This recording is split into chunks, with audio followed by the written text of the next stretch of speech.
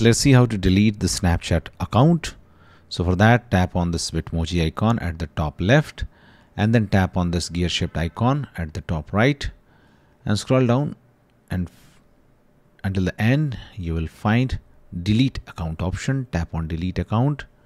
Now you can choose not now.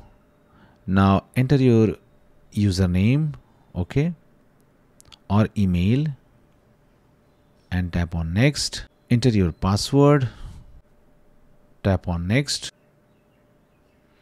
Once you are on this page, enter your password again, tap on continue, and it shows that account deactivated. Your Snapchat account will be deactivated soon. You will be verified email address with it. In 30 days your account will be deleted. Okay, that's it guys. Please do like the video. If you log into Snapchat within this time frame, it will be reactivated again and it will not be deleted. So just stop logging into Snapchat for 30 days. It will automatically be deleted. Thanks for watching. Please do like.